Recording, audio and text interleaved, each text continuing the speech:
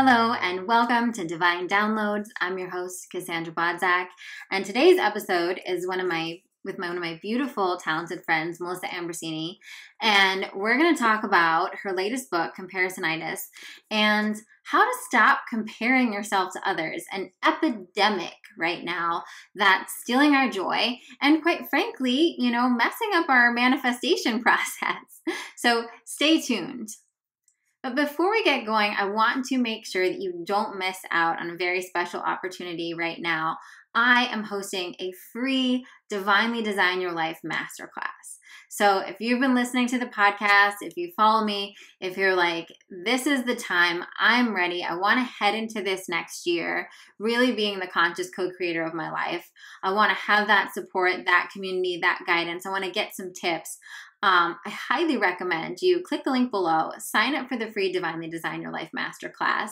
I'm going to open up my playbook, show you some of my most powerful tools and tips and spiritual wisdom, of course, and we will do a powerful meditative journey. We're going to lock it all in and we're going to, ground it on that vibrational level. So check out the link below and I hope to see you there. And now without further ado, let's chat with Melissa. So I am so excited to have my beautiful friend and fellow author, Melissa Ambrosini, on the podcast today. And I am just bursting at the seams to talk about her latest book, Comparisonitis, first of all, this is just such a gorgeous book cover. And I just love this picture of you on it because I feel like it exudes, like you just have this like beautiful, like glowing joy essence. And I love that you're talking about this topic because I think it's a contagious disease that all of us have right now. So why don't we just start off with there? Where did your inspiration, maybe a little bit of your background, and I think most of you guys listening may have already known Melissa. She is another beautiful light in the spiritual development world. And why Comparisonitis, and what was like, I have to write this book right now? Great question. So there was a few catalysts that propelled me forward in writing this book. One of the biggest ones was, and I share this story at the start of the book for those that have read it. For those that haven't read it, I'm sorry, I'm gonna share a story already from the book. But basically, I was sitting on the toilet. And P.S. I love this because I was reading this book as I was pretty much in a similar space with my current book launch. Okay, go continue. I just want to get that caveat. Yeah, I love that. I love that. And we'll talk more about that. But I was sitting on the toilet, scrolling social media, comparing myself to a New York Times bestselling author who had just hit the list again. And I was feeling really crap about myself. Why aren't my books New York Times bestsellers? All my books have been bestsellers, which I'm so grateful for, but why aren't they New York Times bestsellers? And I was spiraling into this very unhealthy, toxic comparison with this stranger that I'd never met before. I sat there for 20 minutes feeling really crappy about myself, got up, came upstairs to my office, sat down at my desk and got an email from a beautiful girl called Kathy, who sent me this long email saying how much my work has inspired her, how much my books have changed her life, my podcast has changed her life, my meditations she does every day, my programs. We'd actually met in person at one of my live events a few years ago, which she reminded me of. And she said, Melissa, you've inspired me so much. I want to write my first book, but I can't stop comparing myself to you. And I was just like, that emoji, faceplant emoji, like, why are we doing this? Why? Because my response to her was, go for it, babe. You're amazing. The world needs to hear your message. You've got so much magic inside you. It's time to let it out. Go and write that book. And I just had this faceplant moment where I thought, holy moly, here I am comparing myself to someone. And at the exact same time, she was comparing herself to me. And it's just something that is so common in our world today, and I think more so than ever because of the internet and social media. And I love the internet and I love social media. However, they are a breeding ground for comparisonitis. And if we are not conscious and aware of it, we can spiral down into that very unhealthy, toxic comparisonitis. And so that's why I wanted to write the book, because I wanted to help people just like Kathy, who had been sitting there comparing herself. I also wanted to share my struggles with comparisonitis. And I wanted to help people at the time of writing this book. Well, at the time of that realization, I was actually writing another book with my husband, and we were just about finished. We had a book deal, a signed book deal. We were 80,000 words in. And I said to him, that's not the next book. I said, I've got to write Comparisonitis. This is the next book. And I went to my publishers and I said, please don't hate me. Right. But I can't write this book next. And we had a signed book deal. I can't write this book next. The book that is bursting to come out of me right now is Comparisonitis. And I have such a long, beautiful relationship with my publishers, 3 books in. And they said, Melissa, we trust you. We love you. We know that your audience is ready for this book. So go for it. So they let me write this book, which I'm so grateful for, and birthed that book this year, which is very exciting. So I also, another reason why I wanted to write this book was because at the time I was also working on consciously conceiving with my husband, and it didn't happen the first go, which I thought it totally would. I was like, yeah, I'm healthy, I'm young, it'll happen first go. And it didn't happen first go. And I was spiraling into a very unhealthy comparisonitis with my fertility journey and calling in our spirit baby and consciously conceiving.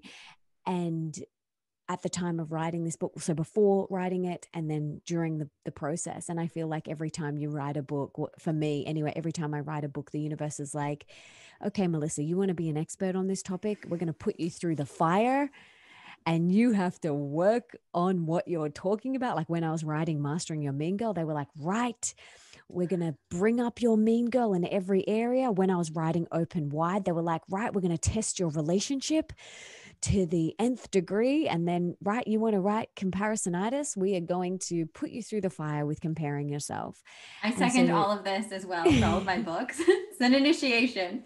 it's an initiation. Exactly. The universe is like, okay, babe, you want to be an expert on this? I'm going to put you through the fire. And so that happened. And then also, when I was doing research on comparison and the effects that this was having on our mental health, I discovered that, comparing can lead to anxiety, depression, panic attacks, and also suicidal thoughts and suicide. And a couple of years ago, one of my girlfriends took her own life, and it was so challenging. And she really struggled with comparison. I've got full goosebumps. She was the most beautiful girl, like inside and out. She was stunning. She was kind. She was so intelligent. She had everything going for her, everything. Yet in the middle of high school, so around that 15 age, she got very badly bullied and she started comparing herself to other girls, and she really struggled with that for a long, long time, and to the point where it got too much for her, unfortunately.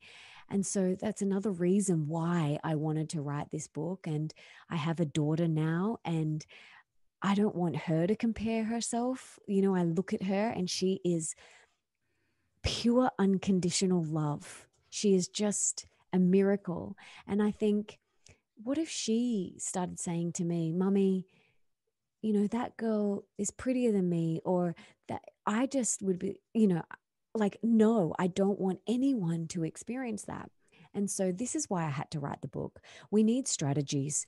We need strategies so that we can help ourselves heal from comparison and then help our children. Because how on earth are we supposed to raise children in today's age with social media and phones glued to their hand from, when they come out the womb, basically? Babies have their own Instagram accounts, or their own hashtags these days. And we need tools. We need tools to be able to help ourselves and to help our children navigate this technological world that we now live in. So there are a couple of the reasons why I wanted to write this book. Well, I completely agree with you. I think that that is so important. And I'm so glad that you also brought up how much of an impact it has on our mental health. Because I think a lot of people write it off, not like comparing themselves, like, oh, of course I compare myself to some people on Instagram, as it's like a kind of like frivolous, whatever thing we do that doesn't have that much of a consequence.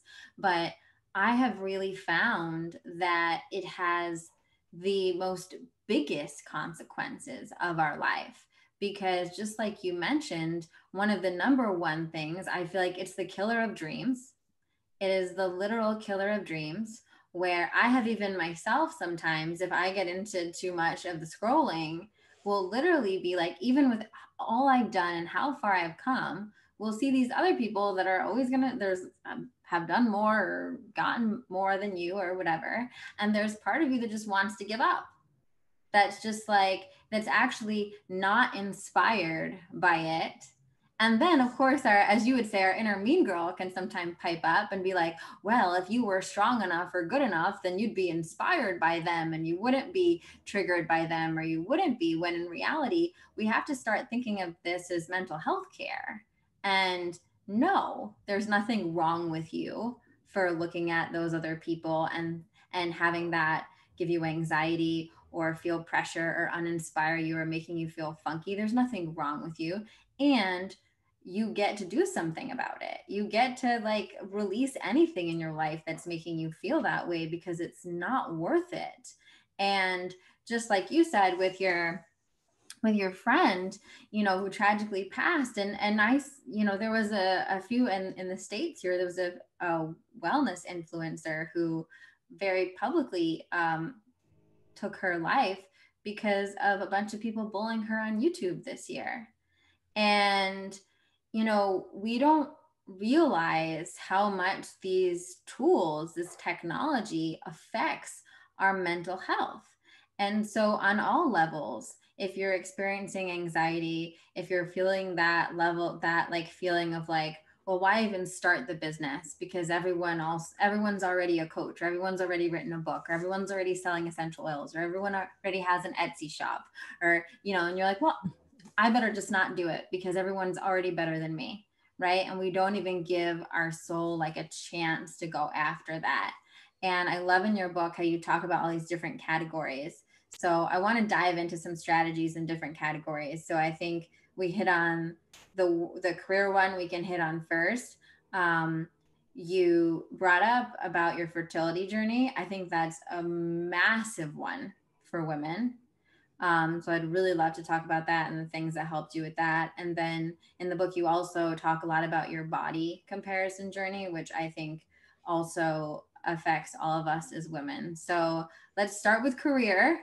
And what are the tools or maybe some quick tips you could give someone that's really feeling like everyone's already more successful than me? What am I doing that they're not, to kind of help them snap out of it and put the blinders on, stay in their own lane? Well, you just said two of the tips, which is put your blinders on and stay in your own lane. And that goes for every area. Whether, there's four main areas that we compare: career and finances, like you said, body image, relationships, and parenting. parenting, Ooh, yeah. babies, fertility. My kid's not as smart as your kid's smart, that sort of thing. So let's touch on all those, but let's start with career because that is a big one. It's a really big one. And just before we dive into it, you have to think as well and remember that before we had the internet and before we had social media, we would interact with maybe like you would go to school and you would maybe compare yourself maybe to like one or two girls, and then you go home and you're in your home environment. But you're at school now, and then you go home and then you've got more people online to compare yourself to. It's never ending. And so we need this, we need the tools and we need the strategies. So when it comes to career, the best thing that you can do besides putting on your little blinders and staying in your own lane is using the comparison as fuel to propel you forward. Now, what I mean by that is what you see in that other person, you have within you. So if you see the New York Times bestseller, you have that within you. You have the ability, the capacity to write best-selling books. So what you see in someone else, you have within you. You wouldn't be able to see it if you didn't have it within you. So that's the first thing to remember. Then what I do is see what that person is doing or achieving or creating and turn it into inspiration and motivation. So what is it that they're doing? Right. Okay, they're writing New York Times best-selling books. Well, I can write best-selling books. Of course, I can write a New York Times bestseller. I've got to just do the work and put in the time. And so turn it from comparison to inspiration and motivation, whatever field you're in. So next time you're scrolling and you are triggered with comparison for someone in your field, maybe that's doing something in the career that you're in as well, and you feel this pang in your stomach, I want you to flip it and remind yourself that what you see in them, you have within you, and use it to propel you forward. That is literally how I wrote my first book. I saw all of these other authors and I thought, well, if they can do it, I can do it. That is literally how I wrote my first book. If she can do it, I can do it. She's just like me. She's just like me. So if she can do it, I can do it. And that's a really powerful thing to also look for the commonalities, right? Look for the commonalities there. And oftentimes that takes even diving a little bit deeper, right? So someone maybe even comes across mine or your Instagram page, and from one they catch us on our like happy day with the book or something, right? Take a moment, maybe look up their story, look up a podcast where they share their journey or even the bio on their website, right? And oftentimes you find that we were just like you and we had no special thing, and we just, we figured it out ourselves. And then that person now becomes, a role model of sorts for you, right? And you can use that as like an example. One of the things that I think goes along with this that I used to tell some of my clients when this would come up in a client session is I would say, what if Instagram is like the universe's catalog and you get to like just order, right? So you see like, oh my God, like look at Melissa and her beautiful baby and her wonderful home or whatever. I want one of those. I love the vibe there. Like, I'm going to take one of that. Thank you. Right. I love that book. I'm going to take one of that. Thank you. And we approach it from that joy of like, this is just showing me what's possible out there. All these beautiful people are showing me what's possible. And maybe I see something and I'm like, oh, that person is traveling all the time. And I'm like, I don't really resonate with that. Good for them, but I don't resonate with that. Good. Not going to choose that catalog. Right. But rock on, and we get to play with it in that kind of different mindset. So I love that. You can alchemize the energy around it. Babe, I love that so much. I've never thought of it like that, looking at it like a catalog. I've never thought of it. And it truly is because you are co-creating with the universe moment to moment. So scroll your Instagram and instead of spiraling into toxic comparisonitis, go, okay, cool. Yeah, I'll have one of those. I'll have one of those. I'll have one of those. What an amazing flip. Hey, what an amazing flip. You're just shopping. You're just shopping. Shopping. Exactly. I love that. Oh my gosh, that's brilliant. And, that mentality of using what you see in the other person as inspiration and motivation, it doesn't just apply to your career, it applies to your health and your body as well. You see someone running marathons or being able to like do crazy wild things with their legs in yoga, like use it as inspiration. And same with relationships. If you are currently single and you follow lots of people in beautiful relationships online and you think, oh, I want to find my soulmate, I want that soul connection, then use it as inspiration and go diving deep. Like, what is it within you? Like, what is it exactly that you want? It's in there, and it's about really getting clear on what it is that you want, and then going after it, taking that inspired action and doing some of the things that you and I spoke about on our episode together on my show about manifesting your dream life or whatever it is that you want. Exactly, right? Because then it's discerning your divine desire and remembering that, just like you said, when you see the New York Times bestselling author, that wouldn't have such a resonance with you, good, bad, and different resonance, but resonance with you if it wasn't a divine desire of yours, right? Mm-hmm. And our desires aren't random. And so we can trust that sometimes when something feels a little funky when we see it, it can simply be because we feel very far away from that desire, right? But that doesn't change that there's the yearning there, right? And that we can trust the yearning. The yearning is actually a beautiful thing, and it's a little like flag from our soul that's like, oh, I think you want to order this thing. This way, come over here, come over this Check this way. out. Check this person out. Yeah, absolutely. And, it's the more that we can get clear on what it is that we want, the more we can call those things in and remove the blocks that are in the way of having those things, whatever area it is in our life. So, and especially with like my fertility journey and consciously calling in our beautiful baby, it was one of the hardest things I've had to move through. And watching my best friends get pregnant first time round. And here I am going at it again the next month and the next month and the next month and the next month. And really having to dig deep and do, I did the test. There was nothing physically blocking me. It was all spiritual. Wow. Yeah. Which It in was some way might have been some form of torture as well. I was like, I almost was like, tell me, is there like A vitamin something going on? deficiency, so I Like, can take a supplement. yeah. I was like, is there anything that I can do? They were like, there's nothing, it'll happen, Melissa. Just don't stress about it. Just don't. And I'm like, okay. Easy to say. Okay. But, it was a huge spiritual assignment for me. I had to go so deep within. I had to really dig deep. I had to surrender, trust, let go, remove these spiritual blocks, these control blocks that I had in my way, and stop comparing myself to everyone else around me. And it wasn't until that happened that then she came. What do you think? Was there a moment or a certain thing that was a catalyst to that final like shift of surrender?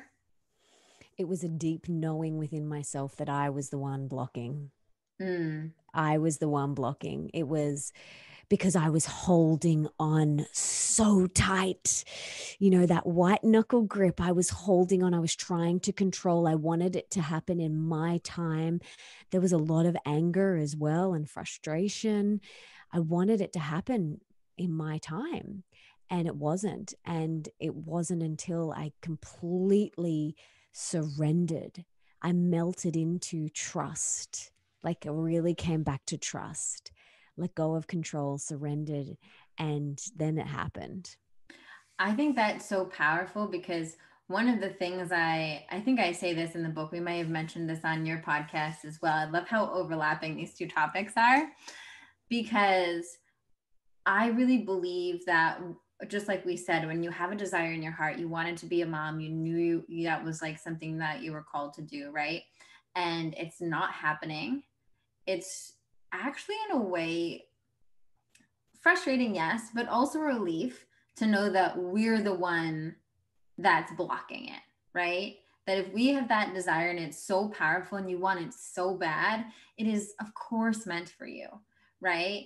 And so then whatever that work is, and I'm not going to like pretend that that's like, fun or anybody enjoys, being in that in between space, but I think there is a level of peace you can find from being like you said, it's like fully accepting, oh, I'm the only thing getting in the way of this. So how can I get the F out of the way right now?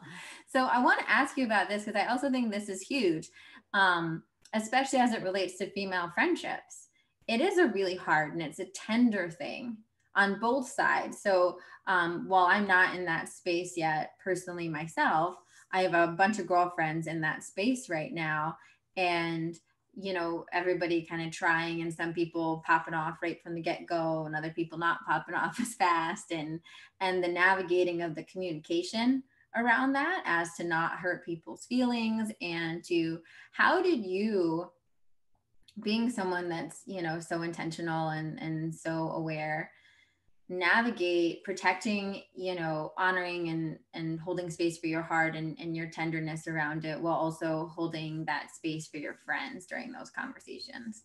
Because this, I want to just say, this applies to not only this, but it applies to when you have friends that are, me and Melissa, we have a couple of mutual overlap of girlfriends and stuff, and all of us are writing books and have podcasts and do stuff, and of course we're like always celebrating each other. And similar, like when someone gets married or has a baby, you're always celebrating. But when it's something that you might be in that like tight manifestation portal of, there can be that moment of feeling like I am genuinely happy for you, and also it's making me a little sad right now. Totally. And same with like, if your friends are getting a promotion or got the job that you wanted to get, or the partner, or, and you're single and you wanted to call in the partner, or whatever it is, this applies to every area of your Yeah. life. So I have a technique, a 4-step technique, which I want to share with you. It's called the ACEs technique. And it's an acronym. ACEs stands, I'll tell you what it stands for in a minute, but this 4-step, basically, why I called it the ACEs technique is because when you are comparing yourself, you feel the opposite to ACE. You feel not very good within yourself, right? But the ACEs technique helps pull you out of comparison and helps you feel ACE again, which is what we all want. I love it. Yeah. So the first step, A, stands for awareness. We have to become aware of where we're comparing, what we're comparing about. Awareness is the key for all inner transformation. It's the first place, right? So if you don't know why you feel funky when you scroll Instagram, like, what is it?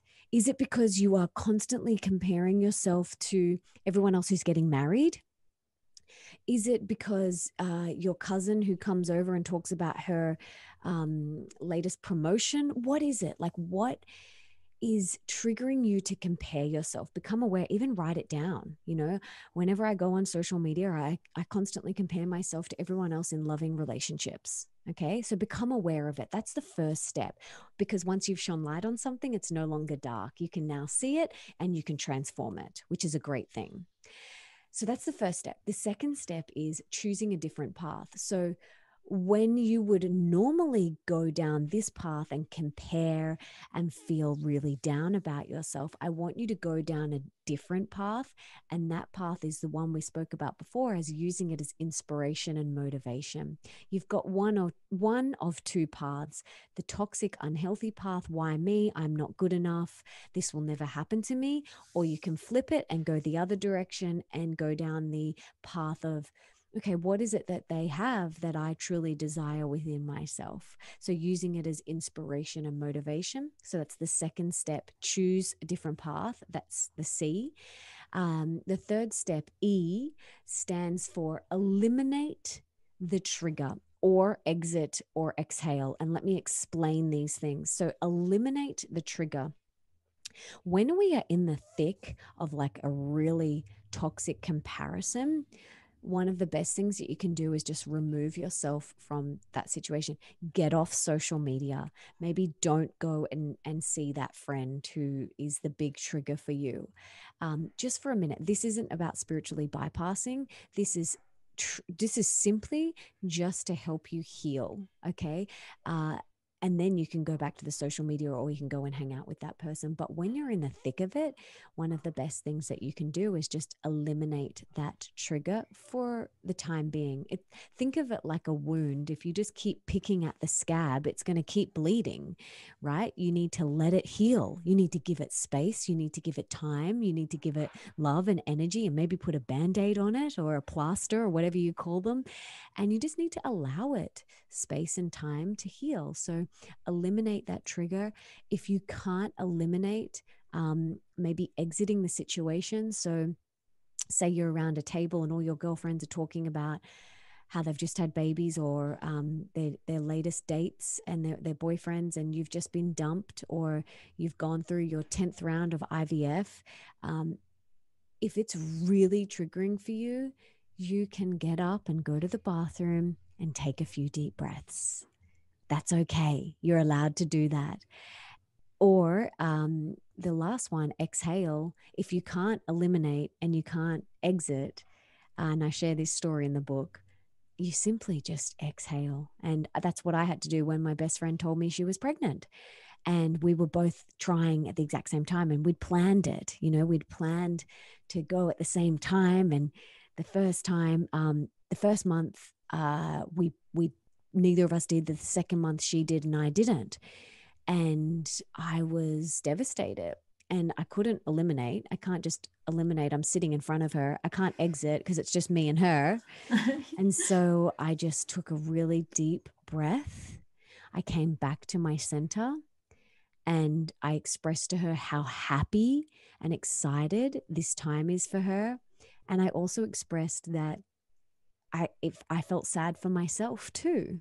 I felt, because it's something that I really want. And she acknowledged that and she said, I know it must be really hard. And, but I said, there is a part of me that is so happy for you and so excited for you. And I cannot wait to meet your little angel. And there's a little part of me that's sad too. But that's got nothing to do with you, and just explaining that. So the third step, E, stands for eliminate, exit, or exhale. And then the fourth step, S, stands for shifting your state. When we compare ourselves to others, we feel gross. It feels disgusting. I don't know if you have ever had a half an hour scroll session. I always walk away feeling gross. And so one of the best things that you can do is shift your state, get up, dance, jump around, put Beyonce on, do some star jumps, jump on the trampoline, dive in the ocean, splash your face with water, put some oils on your body.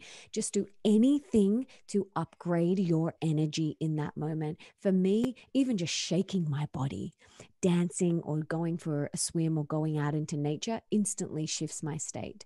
So that is the 4-step ACEs technique that'll help you feel ACE again.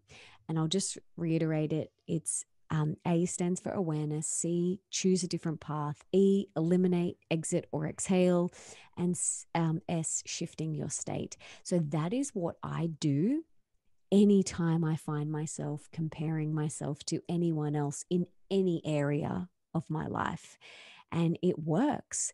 And it's not about just thinking positive and going, oh, that's great that they have that and I can have it too. Like, we've got to work through it. We've got to really dig deep and remove the blocks that are within us. And this technique really has helped me, and it's helped so many people now that the book's out, and my clients as well.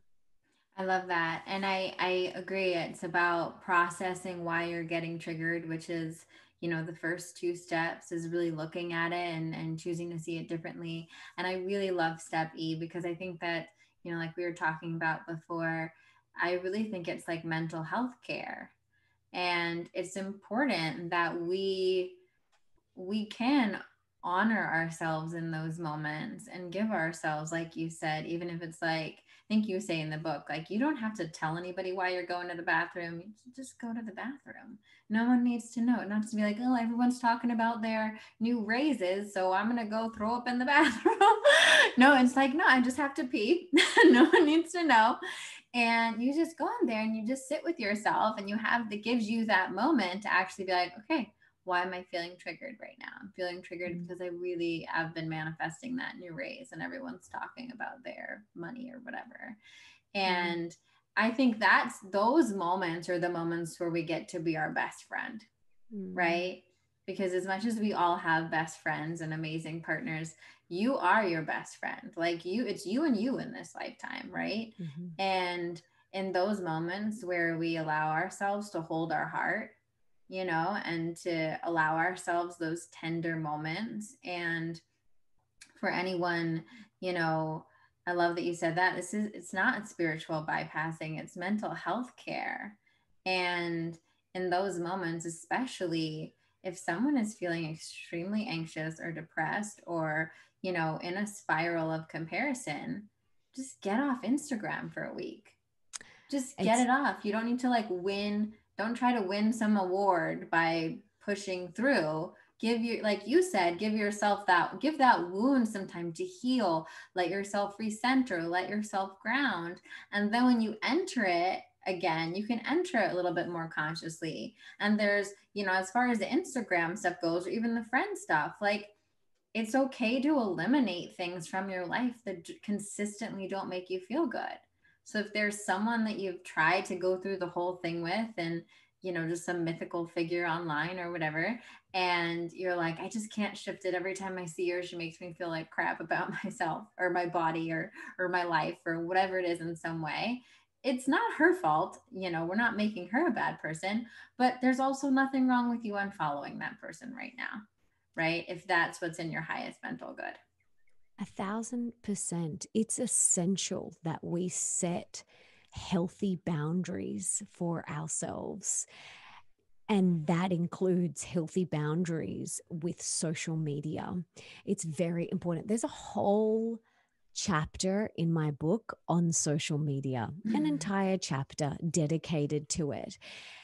I know for me, I really do well when I set healthy boundaries. In every area of my life, with my relationships, with work, and especially with social media. So there's a couple of things that you can do, and I'll share a few of them from the chapter. One of them is doing a social media detox. It's really important to do that. I take almost every Sunday completely off social media, and it feels so good. It feels really, really good. And sometimes Saturdays, I'll do the whole weekend off as well. And it's amazing. I just love it so much.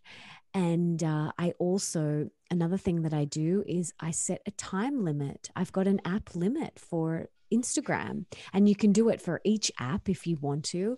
I don't have Facebook on my phone. I don't have Twitter on my phone. So I don't need to put limits for those. But for me, Instagram is my app that I use most. And so I give myself a time limit, and then it locks me out of it. And, I'm done for the day. That's it. There's no more going back in. And that works really well for me, because I share in the book that on average, we spend 6 years of our life on social media. Oh my gosh. Isn't that terrifying?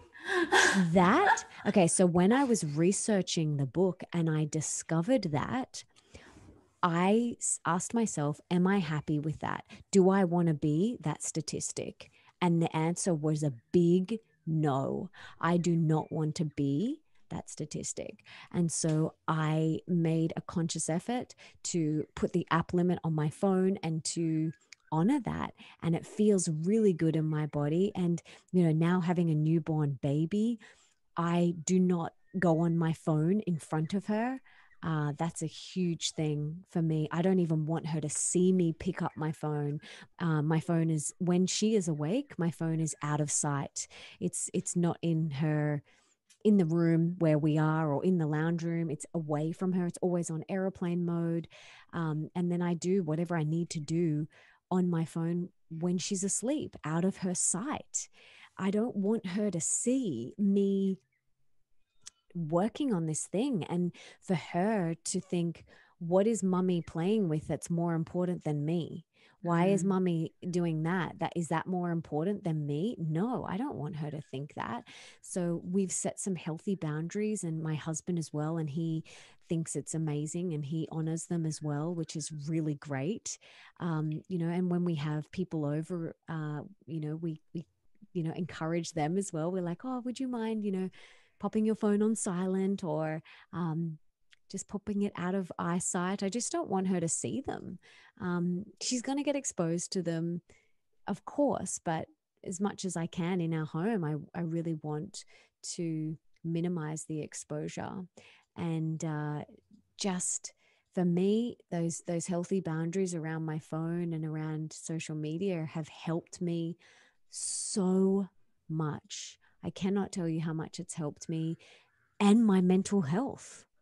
Oh my gosh. And just even what you're saying about how you're doing it around your daughter, just thinking about how that, for those who don't have children, you make that influence on your family, on your partners, on your friends. Like if you go out to a lunch and, both of us are on social media, we have like social media business or whatever, right? Part of our business. And if there is something, if I'm like going out with someone else that also is gonna Instagram something, we make it a thing to be like, let's just let's just get it over with at the beginning and then hide our phones, right? 100%. Or we don't do it at all, because you don't always need to do it, right? But sometimes, or whatever, if you want to do it, it's fine. If the whatever, but it's like having that clear thing. So it's like, okay, we're gonna do that. We're gonna go away. Like a big thing when I was dating my fiance was realizing that, I'm not gonna be Instagramming our dates or the food, like maybe if there's like some super special occasion or something for whatever reason, but in general, no, that's like not a thing. I'm not on the phone. And I think that also just has us be more present to who's in front of us. And we can be, everyone's an influencer in that way, right? If you go out to lunch and you don't look at your phone once, I guarantee you, if your friend does, she's going to feel a little like, she's going to make it quick because she's going to Mm-hmm. notice, right? And if, another fun test I love is like, if someone goes to the bathroom and you're by yourself, can you just sit there by yourself and not go on your phone? It's the craziest challenge. So, I love that. That's a good right? challenge for everyone listening. I think, next time you are out somewhere, just sit with yourself. And yeah, I talk about as well in the book, do more things that make you forget to look at your phone. Do more things that make you forget to look at your phone. So that, inject those things into your life. I think when we're constantly thinking and looking at our phone, we need to kind of ask ourselves, well, why am I doing that? So do more things that make you forget to even look at your phone. And my girlfriends and I are the same. We have the most epic picnics where I live. And for those that follow me on social media, I get so many messages about my picnics with my girlfriends. We have like the most beautiful cushions and rugs, and we live in a beautiful climate, and our beautiful organic plant-based feasts are amazing and so Instagram worthy. And we get people commenting and sending lots of DMs about it. And so when we catch up, we literally, we'll display all the food, and because we love beauty, and we'll all, do a little video, and then our phones are on silent or on airplane mode, and they're out of sight. None of us are on our phones. We are so present with each other for the next, 3 or 4 hours, however long it is. And yeah, we're just there. And I think that's a really beautiful thing to do. And whenever we go to dinners or lunches or have people over, most of our friends don't do this, but if they ever do put their phone on the table, I'll say to them, is it okay if I just pop your phone over here whilst we eat dinner? Like I don't want to see a phone whilst I'm having dinner. And for me, I love it. it's an energetic thing. Like I look at my phone and it's an energetic thing. You know, it's got a different energy to, say, looking at a crystal. You feel different. You look at your phone, you feel different to looking at a crystal. And so for me, having my phone out of sight as much as possible, putting it in a drawer, my phone is always on silent. And most of the time it's on airplane mode. And you know, when I first had my baby, I was using my phone a lot because I was making note of when I was breastfeeding, and how long I was breastfeeding for and which breast I was breastfeeding off, and, you know, things like that. And I realized, like, I was like, my phone, I'm carrying my phone and my baby everywhere. And that felt really gross for me. And so I asked my dad, I was like, Dad, do you have an old watch? Like, I just need to know the time and I need to know roughly how long I've been sitting breastfeeding for. And he just gave me like this old school watch, like that was on a pendant, really. And he said, yeah, I found this. And I was like, great, can I have that? So that just sits next to me in my breastfeeding chair now. And I don't even need to take my phone into her room while I'm breastfeeding. And it's just little things like that. And people say to me, yeah, but I use my alarm in the morning for my phone in my bedroom. I'm like, get an alarm clock, like get a battery operated alarm clock. Get the phone out of your bedroom. Get it out of your bedroom. Like yeah, that's a big one, another big one for us. And it's just these little things that you can do, these little healthy habits that really make such a difference to your mental health. And yeah, like I said before, just do more things that make you forget to even look at your phone. Absolutely. I love that. And I feel like for me too, it's like a sense of freedom. I was like using all these productivity apps or whatnot and like lists and stuff on my phone. And recently I just went back. I like just used old fashioned scrap paper, like I use like the backside of, old mail or stuff, and whatnot. And I love it. Like I love just writing out the list and having it because then the phone can be someplace else charging or whatever. And there is a feeling of freedom when your phone's not around you. And if it's there, so many of us have like programmed the compulsion to constantly be checking it. So you can help yourself out in that way by having it out of sight. If you're in your office, then put it someplace else, right? You can, like, if you might have an emergency call or whatever, you can check it like every couple hours and whatever, and it's fine. um, I want to touch on relationships and body. So I want to hear maybe your quick, like a what you think, maybe a little word to anyone that's comparing with relationships. I certainly have thoughts on this one. Um, and we'll start with there. What would you say to someone that's like really ready to call on their partner, or maybe they're with someone that they think is really great in a good relationship, but constantly comparing to everybody on social media and wondering, like, is this as good as it gets because all these people look like they have these like magical mystical relationships? No such thing. No such thing as a magical, mystical relationship. No such No such thing. thing. And who would Um, want it? It's so juicy to do all the work. Absolutely. Absolutely. And I think, oh my goodness, like I love this topic so much. And I wrote a whole book on it, Open Wide, a radically real guide to deep love, rocking relationships, and soulful sex. If you want to dive deeper into relationships, go and read that book. But let's talk about how it relates to comparing ourselves with, especially online or friendships. It comes back to, what I would say, if you are currently not in a relationship and you are looking at other people and you are looking at their soulmate relationship and thinking, I want that. What I would do first is I would get clear on what it is that you see that you desire. Like, what is it? Is it that they have similar interests?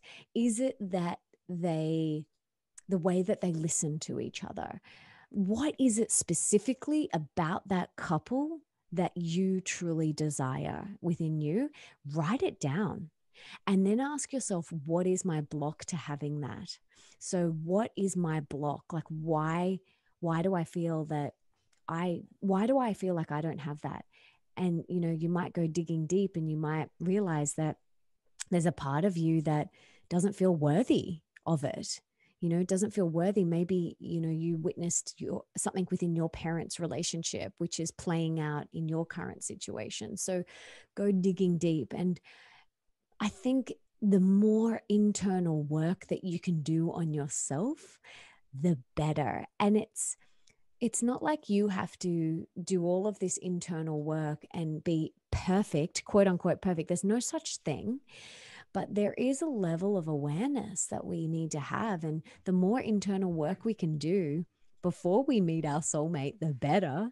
And hopefully that person has done a lot of internal work too. And because when two conscious people come together, it's just fireworks.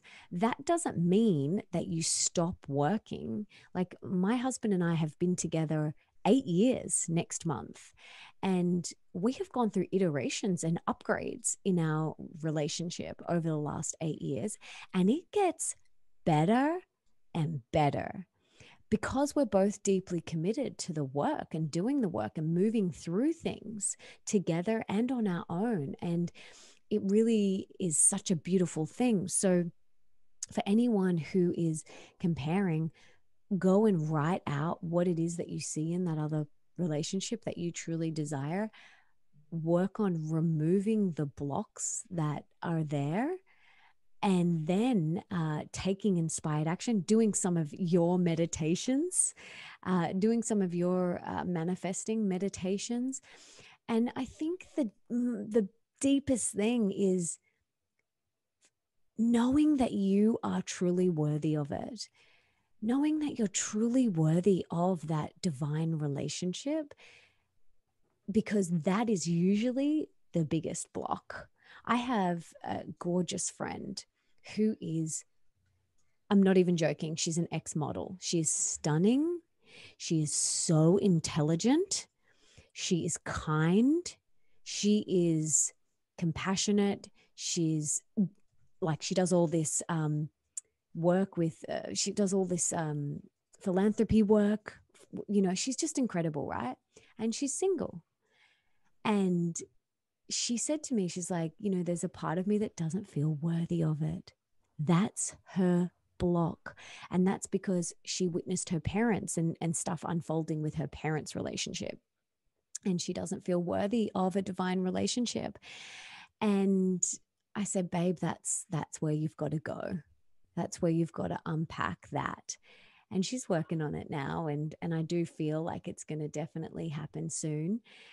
But know that you are worthy of that divine relationship and really feel that. Knowing and feeling are two different things. Knowing that you're worthy, but then feeling it with every cell in your body is the next level. I feel like, and I've witnessed with my friends and clients, when they truly get to that place of knowing and feeling how worthy they are, then the relationship just like magic pops up. Oh, things go so much faster. And all of a sudden, even when you're dating, when it doesn't work out, you don't even take it personally. You're like, next, and it's like yeah, it just totally changes your energy. And you're right. There is actually a meditation on worthiness in the romantic relationship chapter for manifesting through meditation, because it's huge. It's the hugest thing. I think even in my relationship, when I attracted, I did a ton of work, on myself before I manifested my partner. And I remember even like in the journey of our relationship while we were already together, there were even more levels of worthiness that I had to unlock to fully receive how amazing he was, and to fully like receive that like this gets to be my life. I get to do this. I get to have a partner that loves me and treats me this way, and we have these conversations, like, all the amazing things. And so, there's no shame in having that block. I think so many of us got some sort of messaging in childhood some way around something, right? And showing up to that work, and then And then again, once you come to that, when you have that space of worthiness within you, and then you're scrolling through social media or whatever, it's, or you see your friends and their relationship, it's easier because you're like, oh, I can't wait for mine to come. Right. Mhm. Because he's going to be, or she's going to be, or whoever's going to be amazing. Mhm. Right. So I love that. Yeah. And the other aspect I just want to throw into that is that, oh my gosh, social media is such a small slice of the cake when it comes to relationships. Nobody could even post. Like, I think the difficult slash beautiful moments of my relationship where we've had those, 3 a.m. conversations where both of our hearts are like on the floor and we're like, this is what matters to me and this is what matters to me. And like, let's hash it out and let's figure it out. Like, those never make social media, you know? It's the Because we're being highlight present, reel. because we're in it, because we're It, doing the thing, no one's posting it social media when their partner's driving them insane because they forgot the laundry for the 7th time this week, and they're just like, can you just get the laundry or whatever it is. Like, nobody's posting that. Why? Just because who thinks to post that kind of thing, You're in right? the moment. But you're in the moment. And so, it's just realizing that relationships, just like friendships, you could think about it like friendships too. Friendships are so multidimensional. There's no way you could post a picture of best friend and fully encapsulate the entirety of your friendship. Romantic relationships are no different. So just know that that is exactly what it is. It's just a picture and it's a moment and it's something that they want to celebrate. And of course, but that doesn't mean that they don't go through the whole ups and downs and highs and lows. 1,000%. And remember that social media is the highlight reel. It's, I mean, we have highlights. They're called highlights. Like, They made it it's so easy for us. they made it so easy. Our yet at many, many, many, many times, our inner mean girl tells us that no, that's not the highlight, that's reality. Like, she tries to trick us to tell us that it's not, and that and to make us forget. But we have to remember, this is the highlight reel. No one is posting when they're, kid is vomiting, and like, no one's, or when the whole family's got gastro, and no one's posting that stuff. And so remember that. And I have to remind myself of that too. Yeah, this is the highlight reel. This is the highlight reel. This is not the totality. This is not the entire picture here. So we need to remember that. Literally, if you put it on your computer or put it on your phone as a screensaver, and remind yourself if you need to, because it's so important that we remember that. Yes, for sure. Okay, so last topic, the body. What do you say to someone who is struggling with body comparison? Again, come back to what we said at the start. What is it that you're comparing? What is it? Is it their strength? Is it their glowing skin? Is it their energy? Is it the way that they can pull their leg over their head in yoga? Like, what is it exactly? And then use that as inspiration to propel you forward toward your desires. So that is really an important thing that we need to do, is get clear on what it is, and then use it as motivation and inspiration in a healthy way. Take yourself through that ACEs technique as well, and don't let it spiral you into toxic comparisonitis. And how do we know when we shouldn't maybe be using it for inspiration, right? Like, both me and you have been, dancers and in the arts and stuff like that. And even before social media existed, and I was thinking about that when I was reading your book, because I too was in a very similar situation where, I was auditioning and people are constantly judging your bodies when you're a dancer or you're an actress. And this was pre Instagram and Facebook. Believe it or not, it that was a time, guys. And that still very much exists. And now it like exists on crack now, thanks to Instagram. But there were moments where I think, by, let's say, I don't know, a balanced judge of sorts, quote unquote, one would be like, Melissa, you don't need to look like whoever so and so ballerina number 5 that they're saying has a perfect body, right? Because how do you know, kind of, to be that discernment of being like, oh, well, it's great, like, I like, so and so is doing this awesome yoga pose, or I love like the Tone It Up girls and how like strong and fun and their like playful energy is about fitness, versus you kind of trying to put your body into a space that's not meant for it. It comes back to a deep sense of self-love and respect, and what we were talking about before, worthiness. At the core of everything is self-love.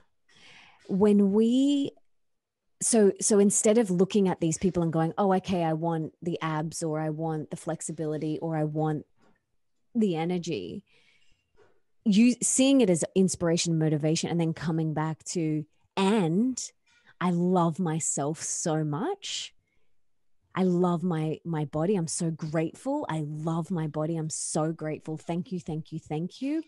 And I love how clear her skin is. I wonder what she eats. Like, yeah, I'm really curious, like almost looking at it with a curiosity, or I love myself so much.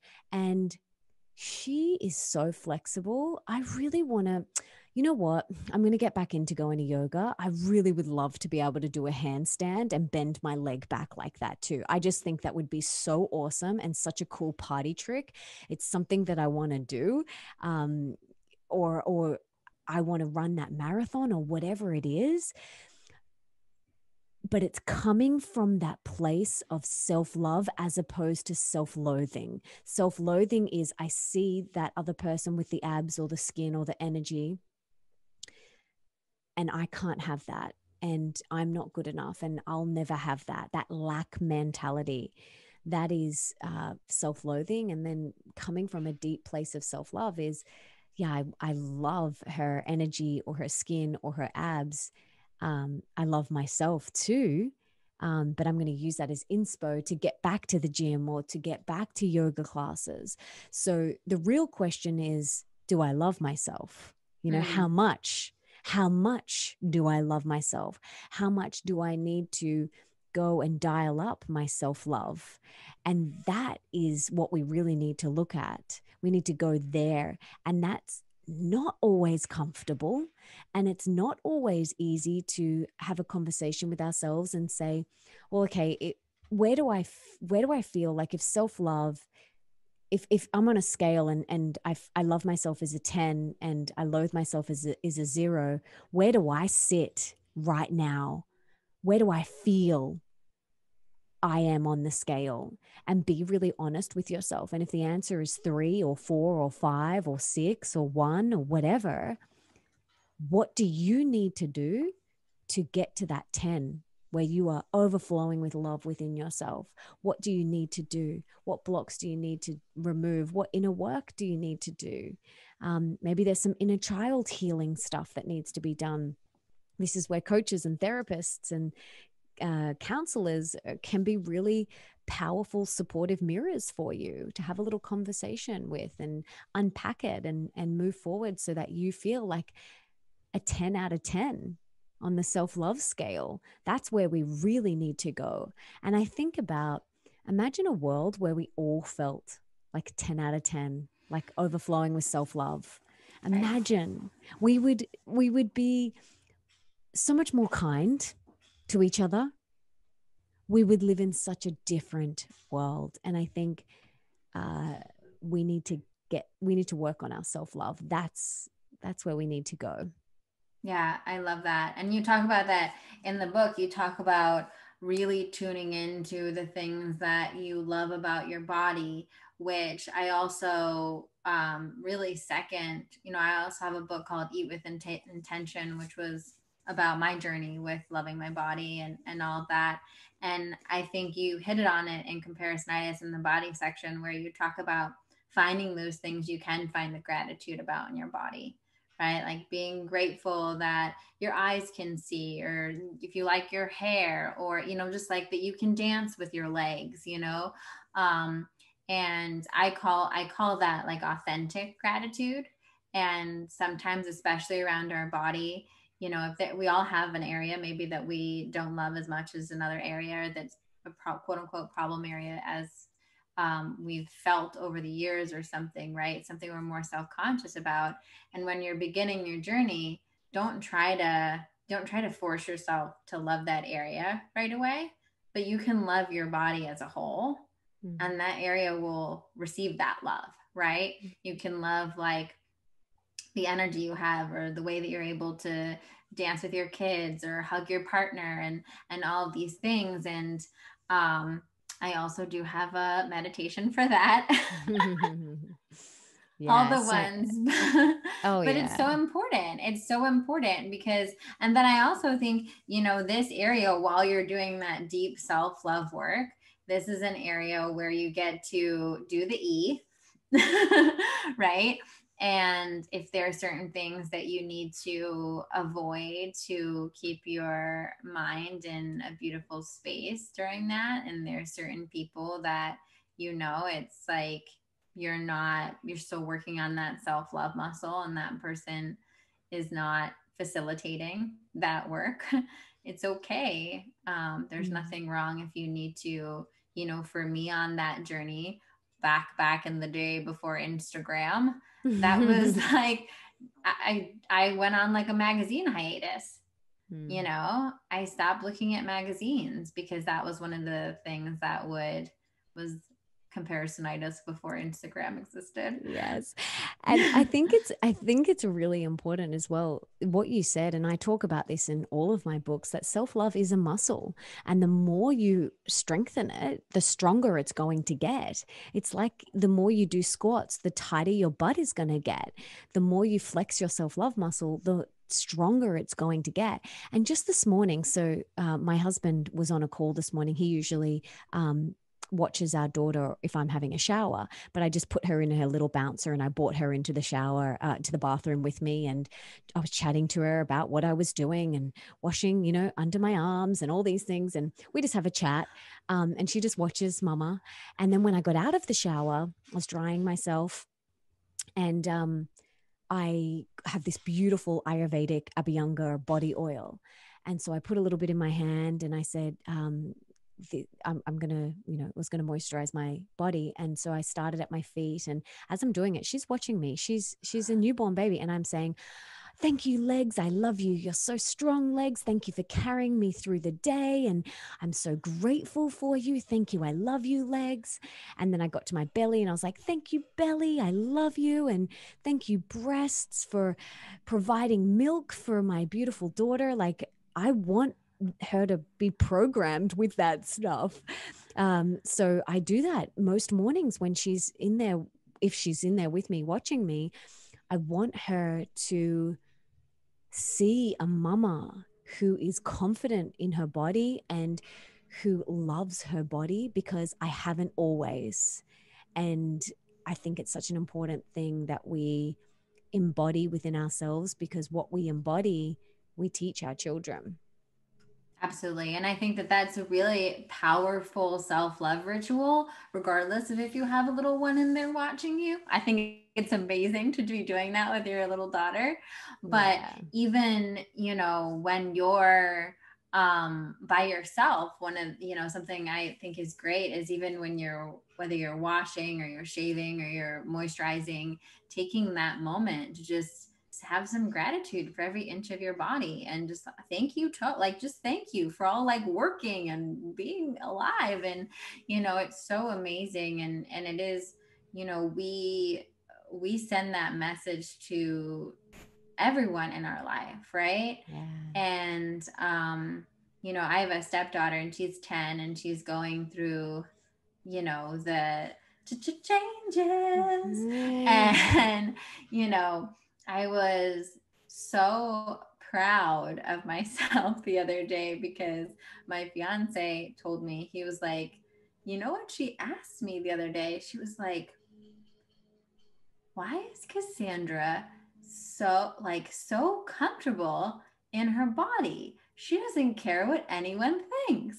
And Oh, and I was like, mission accomplished.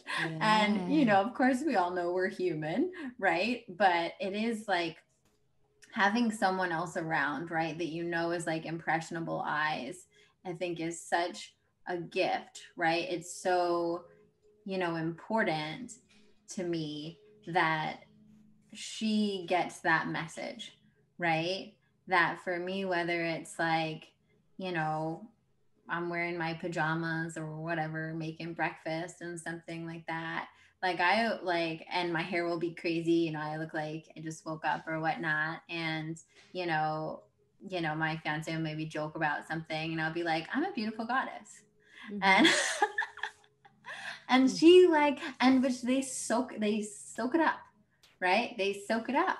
And, and because I think, I hope that one day when she's making breakfast in like a t-shirt and shorts and kind of looking like a mess, that she too can be like, I'm a beautiful goddess.